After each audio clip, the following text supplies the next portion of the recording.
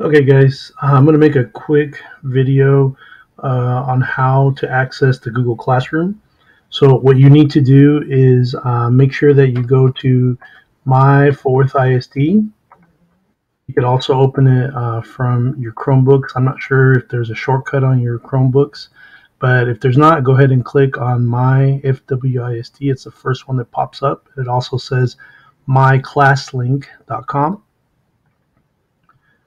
Okay, and you're gonna go ahead and sign in to your account. Sometimes some of you might have it remember your password, some of you don't. So make sure that you put the S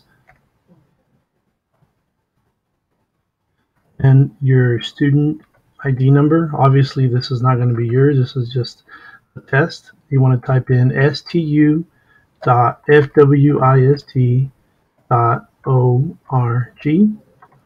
You're going to get to your password, and most of you guys should have already reset your password. If you haven't, please make sure that you do that.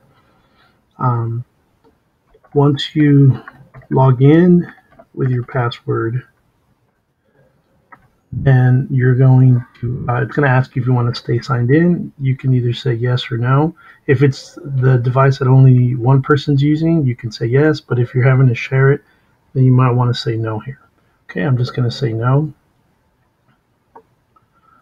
All right, so you're going to open up your ClassLink Launchpad, and this is all the applications that you guys can get to: Achieve 3000, Discovery Education, and so forth. Okay, now this is about Google Classroom, so this is where we're going to be clicking.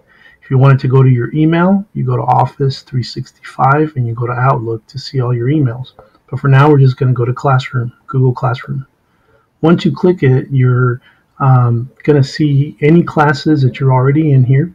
But since a lot of y'all are adding or you're joining a class, you're going to go to join. Now your teacher should have shared a code with you. If they haven't, you might want to contact them so that you can get the code. So you just type in whatever code your teacher wanted you to type in. This one is just a demo class, so I made up another class.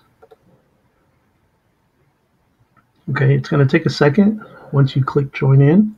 All right, and that's pretty much it. See, you're in the classroom. Now, it might ask you to,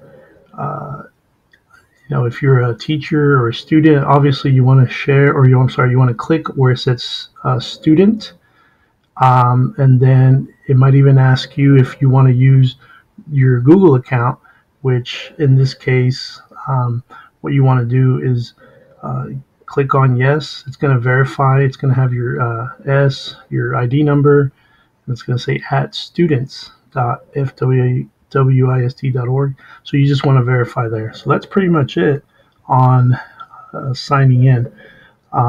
If you are signing in from an iPad, I'm going to add another little video, or a phone. I'm going to add another little video just so that you can see what that looks like.